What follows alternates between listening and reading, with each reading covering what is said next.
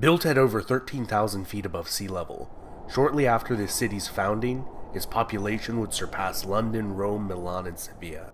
Over the course of a century, 60% of the Earth's silver would be mined from one mountain near this city.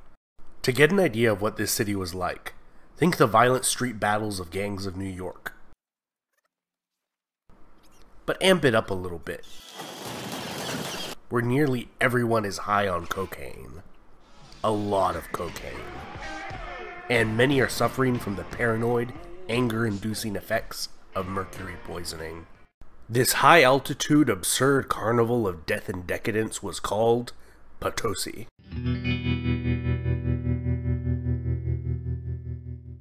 This story begins when a prospector, with the help of the local Indians, stumbled across a massive vein of silver that had been exposed by the fierce cutting winds high in the Andean mountains. The Spaniards had quickly expended the massive golden windfall from the sacked Inca and Aztec empires, and as a few still searched in vain for the mythical golden city of El Dorado, a very real city of silver would quickly take shape in the Spanish viceroyalty of Peru. Seemingly overnight, a massive labyrinth-like metropolis began to take chaotic shape. Twisting narrow alleys offered a small respite from the never-ending bone-piercing wind. This chaotic mismatch of extravagant villas and modest huts, peppered by gambling houses, theaters, churches, workshops, warehouses, and whorehouses, attracted mercenary sword and pistol for hire, artists, academics, priests, prostitutes, laborers, and traders from Spain and beyond, enticed by the tales of seemingly unlimited wealth pouring out from the earth. I am rich Potosi, treasure of the world, king of all mountains, and envy of kings, read the city's coat of arms. During the extraction of the massive initial silver vein found at Potosi, Spanish refiners could not manage to get their furnaces hot enough to separate the silver from the rock. But the Indians, whose small hilltop ovens harnessed the wind in their favor, were able to get the job done, setting up dozens and then hundreds of small ovens that were able to carry Potosi through the first 20 years. It was said these fires glowed on the mountaintops like fireflies around the city. And then, by the mid-1560s, nearly all the exposed silver on the surface of the mountain had been mined, and production was steadily slowing. The Spanish king was obviously very concerned over the slowdown in production, as the empire began to increasingly rely on the steady flow of silver from Potosi to pay for Spain's vast armies and armadas. A trusted acolyte of the king was sent across the Atlantic to solve the problem of the shrinking shipments of silver. After months of traveling, he arrived in Potosi. He thought the city was a dump. He would get to that later. First, the silver production needed to increase. Because the exposed surface silver had been mined, ever deeper mine shafts and larger labor forces became necessary. He exploited an old Inca practice of paying taxes by providing a tribute of 1 year of labor out of 8. He organized all the local tribes in the area to pay their tithe of a fixed number of men, 18 to 50 years old. Temperature and humidity differences between the depths of the mine and the surface meant pneumonia and respiratory infections were rife, with one mining boss noting, "If 20 healthy Indians enter on Monday, half may emerge crippled on Saturday." A demographic collapse in the surrounding countryside, caused by the burden of this labor tax, that all too often meant a death sentence, earned the mountain the nickname Quechua, meaning the mountain that eats men. This labor force was further supplemented by a large number of African slaves. However, they were not accustomed to the harsh cold and high altitudes, and nearly every consignment of slaves would completely succumb to death. Regarding the problem of smelting of the silver in an efficient manner, he had a solution for that too. He brought over a process that had just been invented in Mexico a few years prior, but he would implement it on a massive scale. Finely crushed silver ore would be mixed with salt, water, copper sulfate, and then dumped into a pool of mercury, thoroughly mixed by horses and men, and presto, near pure lumps of silver could be sifted out from the sludge, and minted in a coin for which a mint was established, and turned out millions of silver coins. These coins, ocho reales, the iconic pirate pieces of 8, were so widely circulated that these would have been the majority of the coins in the pockets of America's founding fathers, and was legal tender in the United States until 1857. Toxic mercury workhouses and massive dams powering a plethora of stamping mill facilities were built all over the city. When one of the dams burst, severely damaging a large portion of the city, Toledo turned this crisis into an opportunity to rebuild this chaotic city on an orderly Spanish grid pattern, with a large, beautiful plaza at the center and long, straight, broad avenues.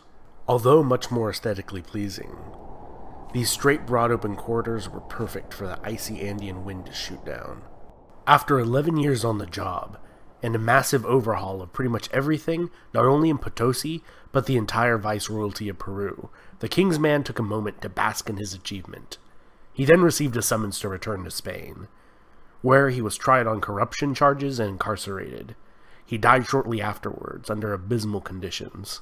Potosi continued to expand after his death, fueled by an allure of an apparent infinite tide of wealth. There was a pitiful attempt to control the flood of newcomers to the city.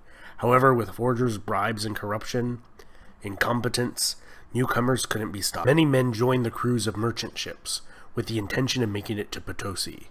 One trader commented, "In every port where merchant vessels put down anchor, they jump ship and leave behind their duties and occupations, absenting themselves in anticipation of the liberties and uncertain riches of Potosi." Upon arrival, on top of having to deal with the freezing temperatures and cutting wind, our newly arrived adventurer had to breathe air that was thick with soot from many thousands of charcoal-lit fires that burned 24/7 in every part of the city. Carbon monoxide poisoning increased the difficulty of breathing at such high altitudes, and for a sizable percent of the city's Spanish population that was involved in the myriad of jobs surrounding the handling of massive amounts of mercury on a daily basis, irritability, lack of self-control, insomnia, tremors, fits of anger, and violent irrational behavior are a few of the symptoms of mercury poisoning that they would have to deal with. A solution was found in a local plant, first decried as witchcraft and sorcery by the local clergy.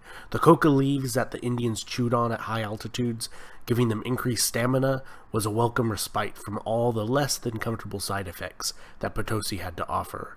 The clergy quickly changed their minds, hailing the plant as a wonder cure.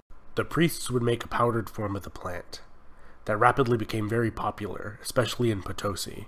For those who were made of tough enough stuff to survive a few years in Potosi, there were fortunes to be made. Those who could save or steal enough to buy a mill, a workshop, or a mine shaft, and then another and another with the profits, accumulated immense fortunes in a short period of time. An author of the time noted that the city's residents nurtured such elevated thoughts, exemplified by mining boss Domingo Beltran, who reportedly proclaimed himself to be among the world's most important figures. "The Pope in Rome, the King of Spain, and Domingo Beltran in Potosi." However, many of these fortunes would be as short-lived as the city's average life expectancy. Like everyone else in the city, the mine owners found innumerable reasons to hate each other, and this led to constant violence. First, small groups of bodyguards and hired swords would be brought on to protect the mine shafts and palatial villas. Then, a rival would hire more men, and back and forth it went.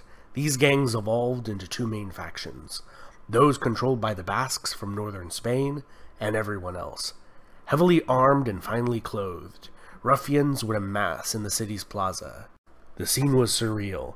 Every year or two, this city of over 150,000 souls, at 13,500 feet above sea level, would stage battles between gangs dressed in finery. Oxygen-starved horses dropped dead where they stood. In a few cases, thousands would die in these exchanges. This chaotic world, high on its own wealth, megalomania, altitude, and cocaine, would not last forever.